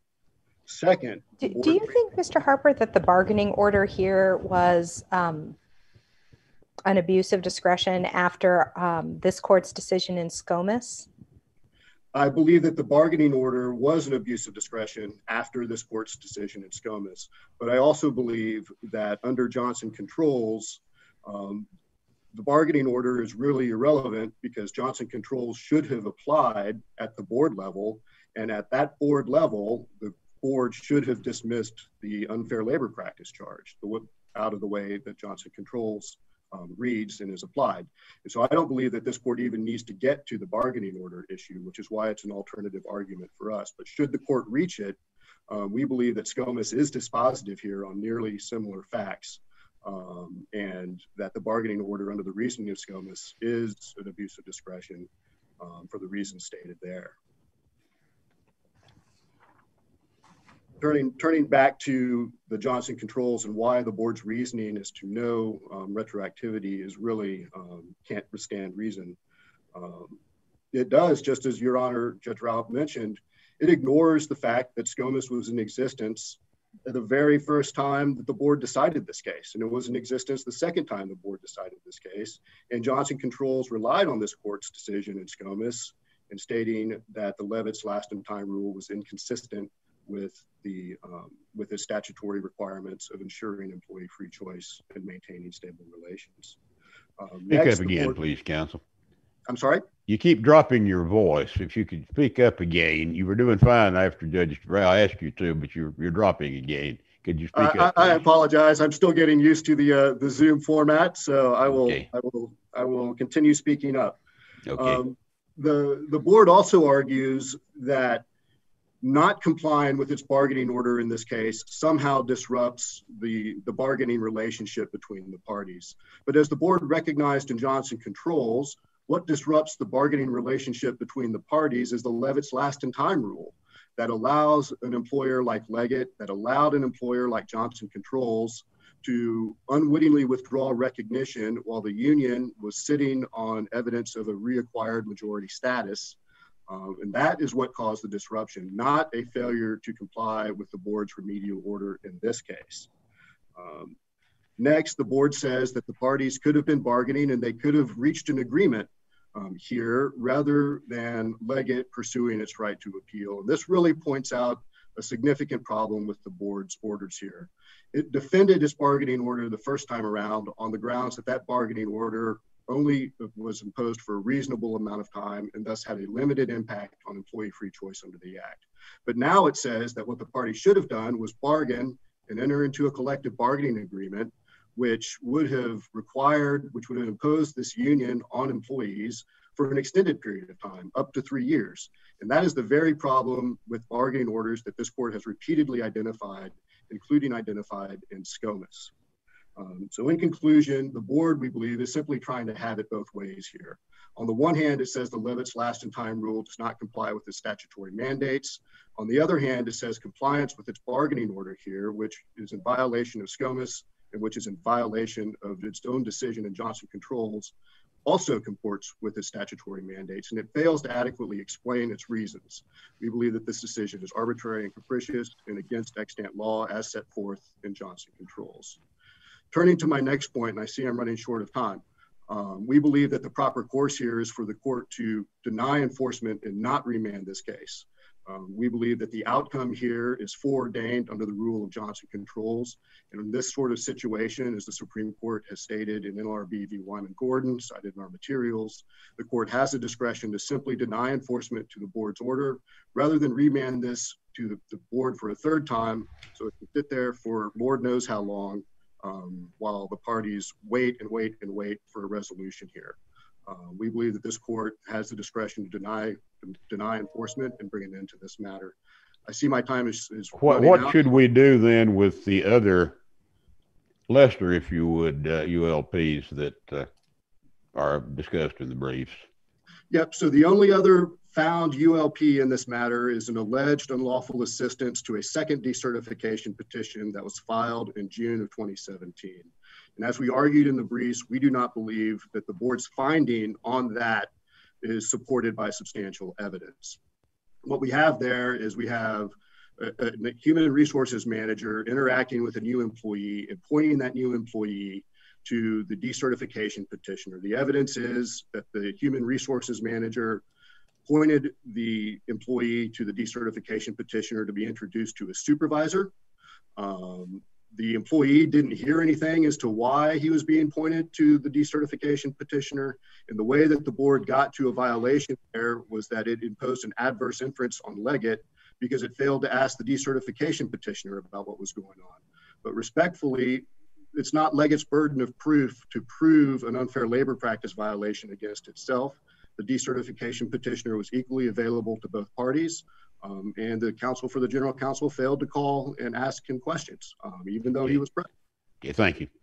Can I ask you just one quick question about the remedy? So I don't want to presuppose anything, but on your argument about the remedy, if we deny enforcement of the board's order, then is not the natural upshot of that we remand anyway?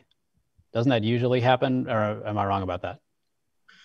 So we believe that if you remand the case, the only remand would be with a direction to dismiss the unfair labor practice charge. The simple denial of enforcement stating that the board cannot enforce its order, the direction would simply be to remand for dismissal.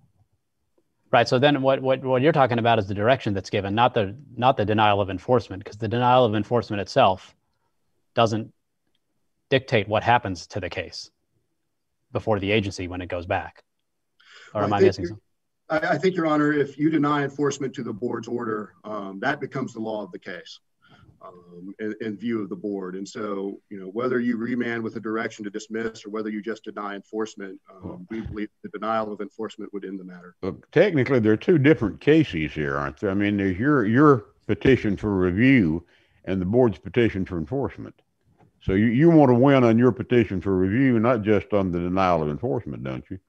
That's correct. We would like the court to grant our petition for review. Grant your petition for review, and that would take care of the question of remand. We would not have anything to remand there. The denial of enforcement is a different question, and with you winning on the first one, and again, I'm not trying to assume something, but if you win, then there's nothing for the board to be remanded about. We just deny deny the order. That's our position. Yes, Your Honor. Thank you. Okay. Okay. Thank you, counsel. Mr. Solom. Thank you. May it please the court. Aaron Solom on behalf of Petitioner Keith Purvis. And if I may, I'd like to reserve at least 1 minute for rebuttal. What happened in this case is proof that Judge Millett was right when she noted the board lacks any discernible intervention standards. The onus of the bargaining order falls on my client and not on the employer. A bargaining order prevents my client from having his election petition processed, and it will eventually lead to the decertification petition's dismissal. So when confronted with the similar situation in Novellis, the NLRB's ALJ at the NLRB granted a limited intervention to employees to oppose a bargaining order, and on appeal, the board upheld the intervention. Yet the board cannot adequately explain why intervention was granted in that case and a host of others that we've cited in our case, such as Johnson Controls, Avenue Dental, Renaissance Hotel, and it cannot do intervention was denied in this case, and it can't do so because, as Judge Millett noted, there's no standard.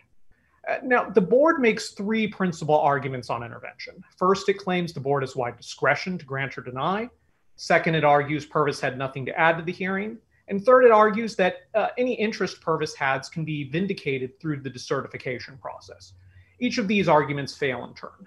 First, well, the board unquestionably has discretion. It can't act arbitrarily. And the board's intervention decisions are arbitrary because ALJs grant or deny intervention in typically similar cases, and those interventions are then rubber stamped by the board. As I said, you see this in Novellis, Johnson Controls, New England Confectionery, all the cases we've cited in our brief. And so the standard of granting intervention on a, well, you know it when you see it basis is a failure of the board to carry out its own functions. And as Judge Millett noted, the board has to issue some reliable, consistent standard. Now, the board claims in its brief that its standard is readily discernible, but this is belied by the fact that the board's newly discovered standard bears little relation to the ALJ's own intervention decision. The ALJ denied intervention here because he found Purvis lacked an interest in the ULP proceedings because he could go to the decertification proceedings. But now the board claims that its intervention standard concerns whether the proposed intervener will be able to proffer additional facts. And so if this standard was actually discernible, it wouldn't have only been applied by the ALJ. It would be applied in every single intervention decision. And even for the case that the board cites for this proposition, United Dairy Farmers, if you look at footnote 3, which talks about intervention, it isn't talking about a factual standard first, it's talking about an interest standard. And in that case, they simply found the employers who attempted to intervene in that ULP case didn't have an interest under the statute. And then it went on to address whether they would have even added additional facts had they had an interest. And so in reality, what you see is these ad hoc determinations. That's no standard at all. And so in any event, I think Purvis did have facts to add here. And we don't accept that standard, but it ignores that the ALJ credited Roseberry's testimony because nobody asked Purvis about his interactions with Stephen Day, with the employer's agent. And Roseberry's testimony was the linchpin upon which the ALJ held Leggett impermissibly aided Purvis's second decertification petition. And so the board overall also overlooks that Levitt's is unlike other ULP cases. The Levitt standard necessarily requires employees to be not only fact witnesses, but the whole test is whether the employees themselves objectively wanted the union gone. And Levitt says this is a question of employees' Section 7 rights. So it makes conceptual sense to say if Levitt's is about employees' Section 7 rights, those employees should have the ability to retain their own counsel and participate in the hearing to the extent Levitt's is necessary. Now, I'm running short on time, and I just want to say that Purvis has an interest in opposing a bargaining order precisely because of this Kafkaesque process where the board says you have a right to an election, but that election is dependent upon what happens in this case. So the board can't have it both ways. They can't say we want a bargaining order that prevents an election that's been prevented now for 3 years. And at the same time, they say, well, you can go get an election, but you can't. And so ultimately what the board even says in its remedial order when they refuse to apply Johnson controls, they say the parties should have been bargaining and they could have come to an agreement. But that agreement would block any election for up to 3 years. So in reality, what you have is 3 years without an election. Then you have additional time for bargaining under a bargaining order. And then 3 years after that, if they come to an agreement before the time period runs out on the bargaining order, then we're blocked for an additional 3 years, up to 7 years. So to say that we don't have an interest in this case, I think is just wrong. Now, I'm out of time. Does the court have any questions? I don't believe so. Doesn't look like it. So thank you, Mr. Solom. Okay, thank you. We'll hear from the board counsel now, Ms. Sheehy. Good morning, Your Honors. Barbara Sheehy for the National Labor Relations Board. Is my volume okay? I'm also new to this. Does everybody hear me okay? Okay. Yeah. If you don't, obviously just let me know and I'll see if I can move closer to the microphone. So I'm going to start with the remedial order in this case, the affirmative bargaining order, because that seemed to be gaining a little attention in opposing counsel's argument. So I'd like to start there. And we start from the premise that this is not SCOMA's. SCOMA's was— Can you, I'm sorry, just at least for my purposes, and if my colleagues would like to hear argument on that, I don't want to deter you, but I'd like to hear about the retroactivity issue about Johnson controls rather than presuming that we're at the affirmative bargaining order. Okay. Remedy phase. Okay. So I'm happy to start with retroactivity. So yeah, and my main question is just to channel the inquiry a little bit is, let's just assume that the board does get to at least has discretion to determine when decisions are retroactive and when they're not. And let's just assume further that the board could, in theory, decide that Johnson controls, even though it framed it as retroactive to this case and all pending cases, it could decide in some other pending case that even though Johnson controls applied retroactively in Johnson controls itself and framed it as applying to pending cases, there could be some pending cases as to which Johnson controls wouldn't be applied retroactively, and the board has discretion to do that. Sorry, can I just ask, when you say pending cases, do you mean pending at the administrative level, just to make sure I understand the question, or is it pending in any phase? Well, so that's a question. I mean, to me, when we talk about pending cases, it just means all pending cases. But let's just, I'll even assume further that one could draw a distinction between cases that are pending before the agency and that are pending in on judicial review. I'll go there too. But still, there has to be a reason to treat a case differently than another case in which retroactive treatment was granted. And as I read the board's order in this case, the reason basically boils down to, there's some language about institutional interest. I think that just points the reader towards what comes next, because institutional interest isn't self-defining. Sure, I agree that there's overlap, absolutely. Right, and and then what comes next is basically it's a time question about, it's been some time, and the parties should have been bargaining, but all that happened was the employer filed a petition for review, right? And at that point, I don't know what an employer is supposed to do, particularly when they actually have but Johnson Controls itself, the board says, there were some serious questions about an affirmative bargaining order. That's not to say that you necessarily win or lose on that, but it's just to say that there's a serious question on it. Then all the employer has done is filed a petition for review. And it's just hard for me to understand why the mere act of filing a petition for review puts this case on a different footing than Johnson Controls itself. Now, there may be other reasons why it's on a different footing, but there's nothing in the board's order that spells out anything further than that. Respectfully, I think the board does, and it could be that it's in the footnote.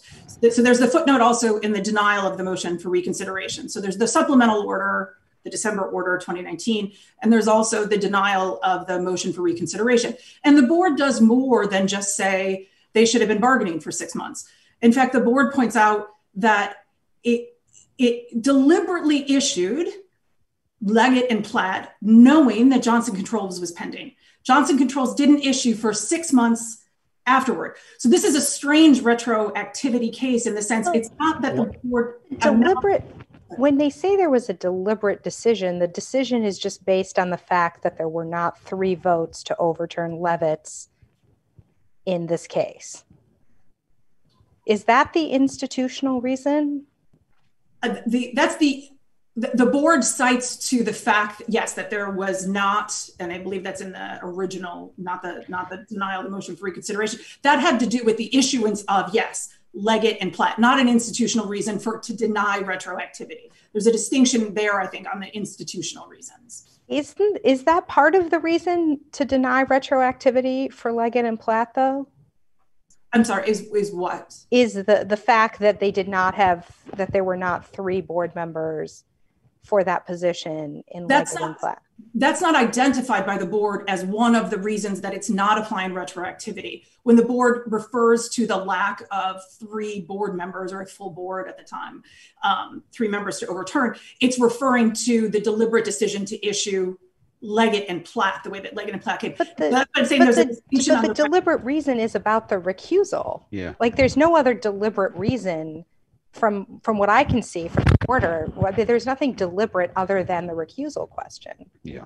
I don't know. There's nothing else in the decision, but I don't know internally. Well, let's put it this way. If we take the recusal, it sounds to me like you're not relying on the recusal. So if we take the recusal out of play, then what was meant by deliberate determination? Yeah. Is that the board was aware, deliberate in the sense that it was aware that Johnson Controls was in the pipeline. The board would certainly know that a similar pending case, in fact, it was in all likelihood on briefing at the same time, or in drafting. Sure, but I don't. There has to be some reason underlying. I mean, the board can't.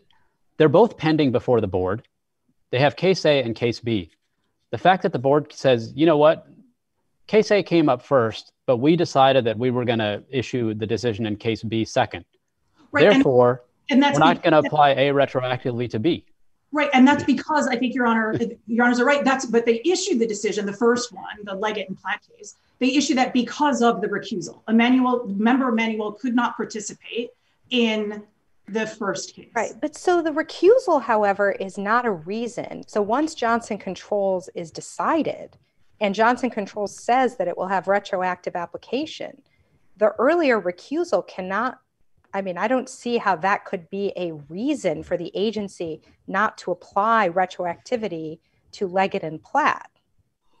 Well, there were other reasons, though, cited by the board. It wasn't just that. They did also acknowledge, right, that the bargaining order had been in effect for 6 months. But that's going to be true for any party that has a bargaining order and chooses to appeal. That is not a reason particular or deliberately considered about Leggett and Platt.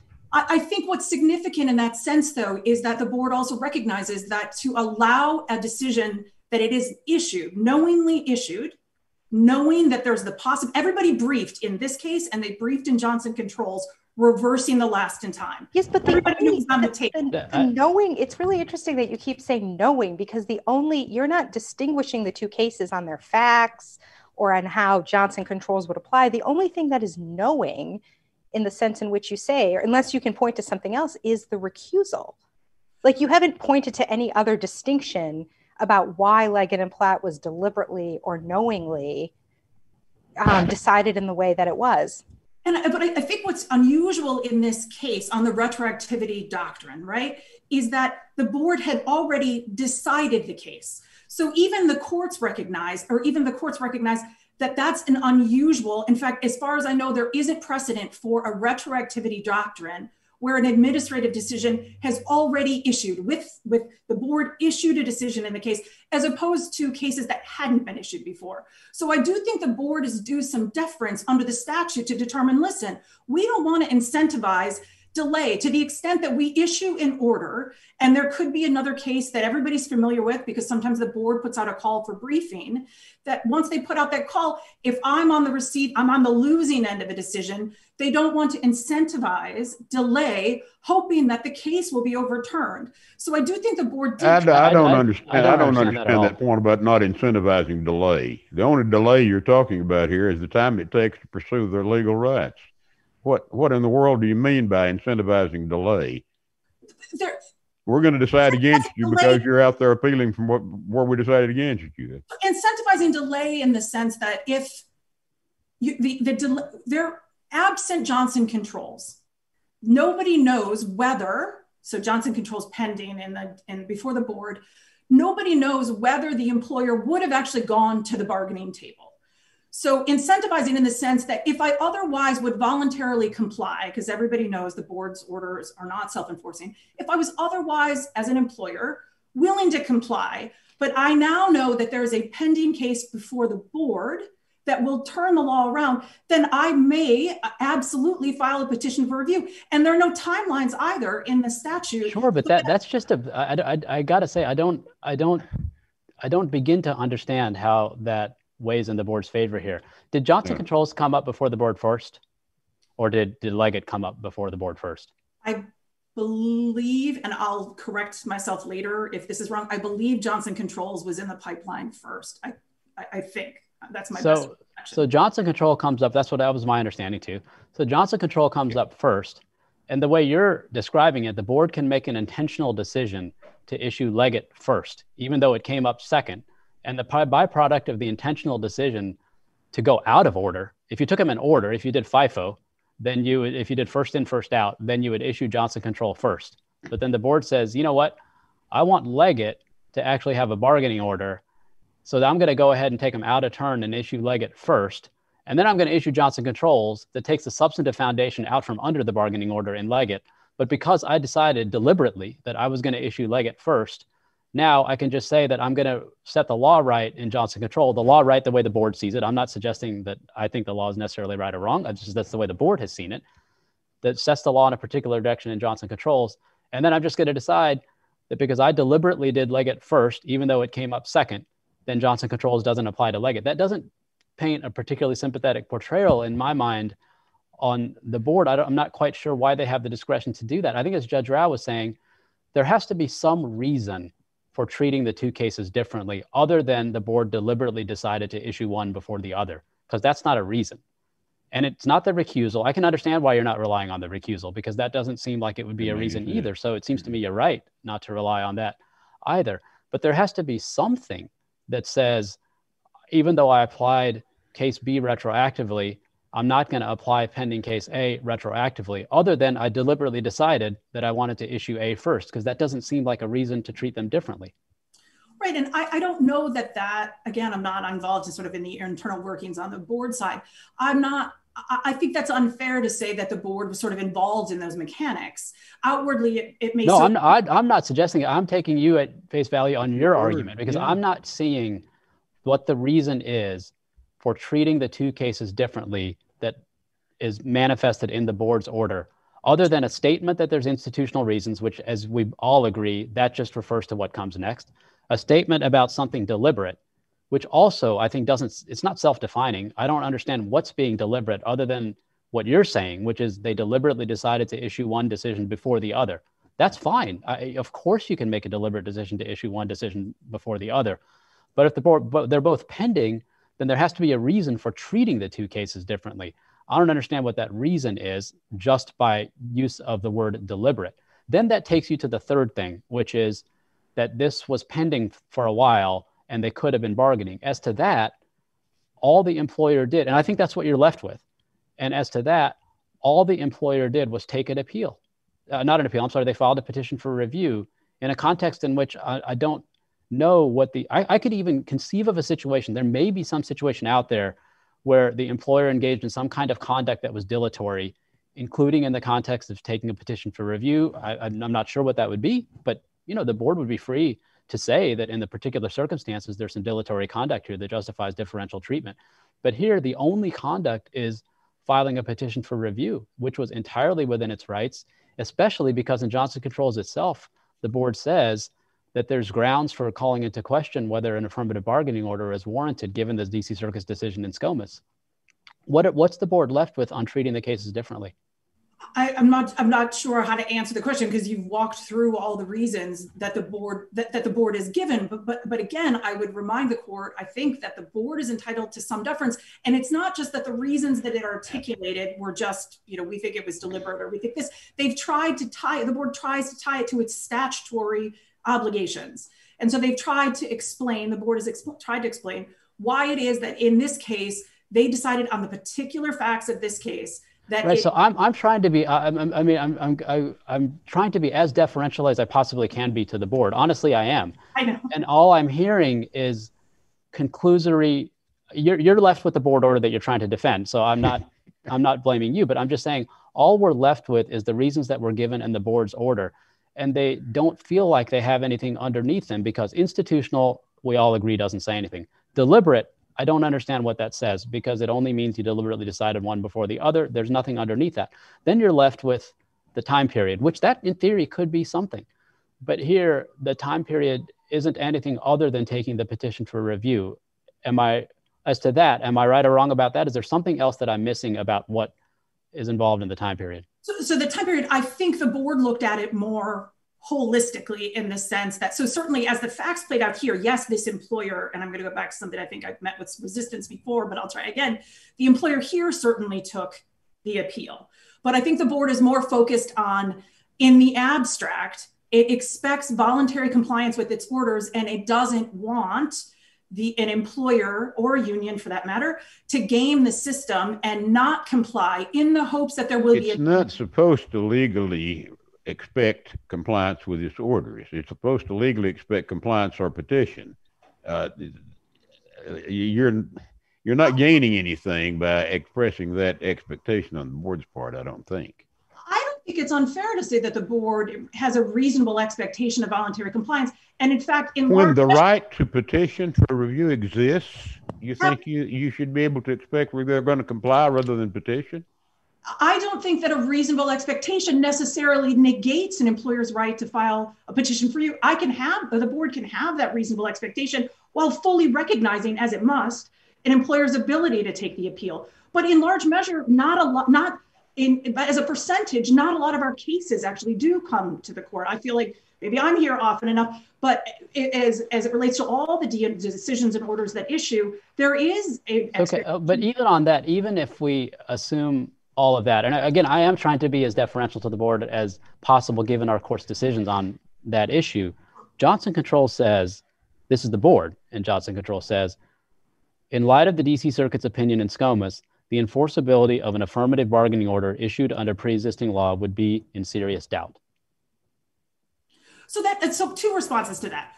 The first is, I'm not sure now that Wyman and Gordon has issued. I'm not sure that the board was right. For Wyman Gordon, we sent the 28J letter in on that, where an affirmative bargaining order did actually survive judicial review in that case.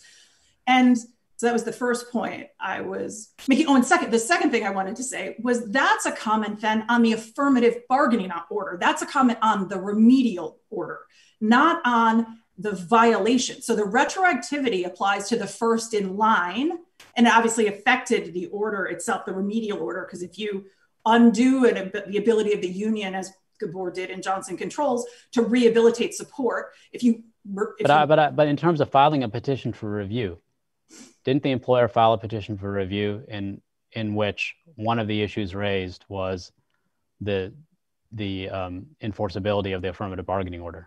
Certainly, based on SCOMAs, absolutely based on SCOMAs. And that's something that the board itself says would be in serious doubt. Now, that's not to say, of course, that doesn't mean insuperable doubt. I mean, it's possible that an employer can win, and I'm not necessarily saying whether the employer wins or doesn't on this case, but in terms of understanding, the board's understanding of why an employer would file a petition for review in this case, the board itself said that the issue is in serious doubt in this context after SCOMAs. I can't deny what the board says in Johnson Control, right?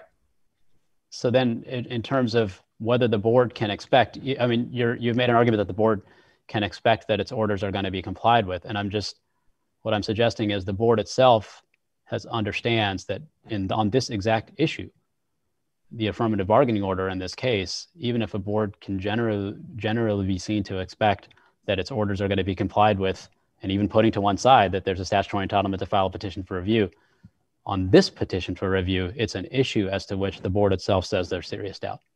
And again, I think I would fall back on the notion that in deciding and looking at its statutory rights and its institutional reasons, the board is looking more in the abstract. It doesn't want to encourage in any circumstance, whether in this particular case that didn't factor in as heavily as it would in a different case. The board is saying that retroactivity here undermines its ability or undermines its reasonable expectation of compliance. Okay. So I would say it's more in the abstract. I see. Let me ask my colleagues if they have any further questions. I did have just one other question. I mean, the board obviously has some discretion with respect to whether it applies its decisions retroactively. But in a context like this, where the board in Johnson Controls specifically decides that its decision will apply retroactively, what is the scope of the board's discretion to make a different decision? Right, that's a wonderful question. And I don't know, we looked at what the law is, and the retroactivity doctrine speaks, as Judge Rao just said, as you just said, it speaks first, right, to the board's discretion to decide the matter in the first instance. But then beyond that, even this court has recognized, and I think it's the commercial union case, I believe, or United Commercial Workers, that the standard is sort of all over the map, even in this circuit, as to how does this court look at that determination. And in fact, but even in those cases where this court has recognized that there's some level of discretion, because one of the components of the manifest injustice test looks at the statutory considerations. So in that regard, as we wrote in our brief, we maintain that the board is entitled to some discretion. And on top of that, I would add that I tried to say this earlier, I don't know if I made the point clear though, but it's an unusual case in that traditionally the retroactivity cases that come up on appeal where any court is reviewing an agency's retroactivity decision, it's as if it's the Johnson Controls decision, so meaning retroactivity is normally challenged in the very decision where the board has said, or an agency has said, this is retroactive in this case and all pending cases. And I think it's a different proposition to say that this is a decision that already issued 6 months before the retroactivity decision came out. So I think in that regard, the board here, I think that's why you saw them speaking to institutional reasons and relying on that context to deny retroactivity in this case. And I think that counsels in further of a higher level of deference than in a traditional retroactivity case, which would be, like I said, if Johnson Controls were to come up before the court and the issue of retroactivity in the actual dispute of the case where that decision issued, I think it would be a different proposition. Okay. Thank you. Thank you, Ms. Sheehy. I don't believe I have further questions for you. Thank you. Thank you. Mr. Harper, we'll give you your 2 minutes that you asked for on rebuttal. Thank you, Your Honors. Very briefly, Ms. Sheehy mentioned this court's recent Wyman-Gordon decision, but that decision is very distinguishable for the reasons that Leggett and Platt stated in the 28J letter. Can you speak up just a little bit? Yep, sorry. Ms. Sheehy mentioned the Wyman-Gordon decision that this court recently issued, but that issue or that decision is distinguishable for the reasons that Leggett and Platt stated in its 28J letter. Among other things, the petition in that case was defective. The petition in this case was not defective. Secondly, Ms. Sheehy mentioned that this case was an unusual case because it had already been decided when the retroactivity matter was decided. A case that we cited in our motion for reconsideration to the board on this very issue was the board's decision in Williams Energy Co. 340 NLRB 764, where the Williams case was pending before the Fifth Circuit. The board was in the process of deciding a case that was going to reverse precedent underlying the Williams case.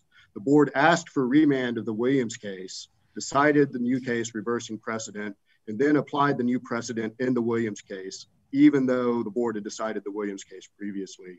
So that case was cited to the NLRB in our motion for reconsideration, and we would submit it to you for consideration with respect to the board's point. And with that, unless the court has any other questions for me, I will cede the remainder of my time, request that the court grant Leggett's petition and deny the board's. Thank you, Mr. Harper. Mr. Solom, you did have 1 minute. I don't think your issue came up in the course of arguments, but you're welcome to take your 1 minute if you'd like. Just to address two quick topics that I think came up in the course of all of the discussions today. First, to piggyback on what Mr. Harper said, Wyman-Gordon is extremely distinguishable for the reasons we both stated in our responses. But also, it's interesting that Judge Henderson was on the panel and also wrote SCOMA's. I think the court would be surprised to learn that it overruled SCOMA's sub silencio because Wyman is just completely distinguishable. Second of all, I wanted to discuss the issue of remand. The court's mostly focused on the Johnson Controls issue, and we're agnostic about that because whether or not there's an election because there can't be a bargaining order, or there's an election because the union moves for it under Johnson Controls possibly, it doesn't matter either way, potato, potato. But the question is what to do with this case. And in our opinion, we think a remand is the best issue to deal with this if it is not dismissed, because the board has to fashion some other remedy. And as this court noted in SCOMA's, an election is the appropriate remedy under SCOMA's. In this case is on all four with SCOMA's. So thank you. Thank you, counsel. Thank you to all counsel. We'll take this case under submission. This honorable court is now adjourned until Thursday, December 3rd at 9:30 a.m.